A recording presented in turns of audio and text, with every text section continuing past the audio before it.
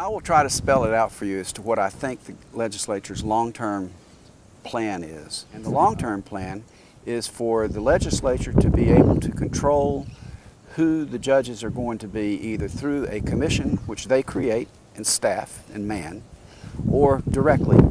They're not my ideas, and I'm not sure that many of the Republicans out there understand the implications of things involving the judiciary. The court that they say doesn't have enough work to justify existing at 15 is now having their caseload reduced by another 10%, and those cases sent to the Supreme Court. They don't have the staff resources nor the manpower to deal with it the way we do.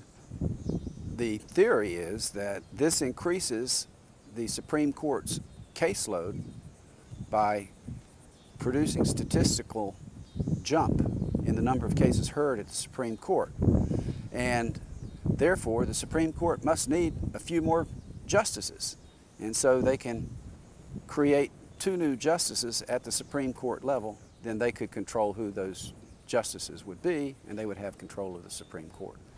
I don't think that tampering with the system of appointments so that the governor can't name someone to the vacancy is important enough to overturn the whole system.